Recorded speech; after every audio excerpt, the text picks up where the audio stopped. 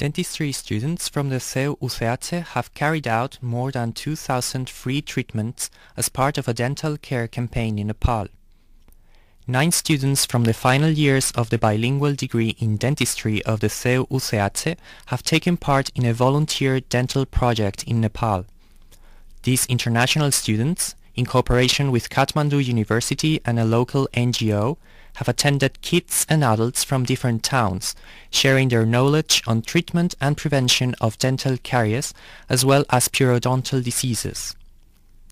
The students from the CEU-UCH have carried out in 10 days more than 2,000 treatments like tooth extractions, fillings and dental cleanings, as well as educational dental hygiene programs for kids and adults.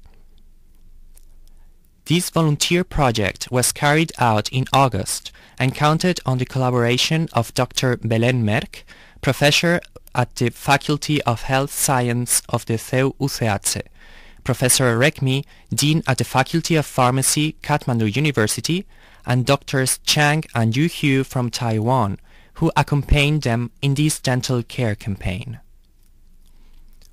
The students traveled with approximately 300 kilos of equipment, more than 2,000 toothbrushes, toothpaste, 2 mobile dental units, part of which was given by the CEU-UCH Dental Clinic in order to guarantee the quality of the treatments.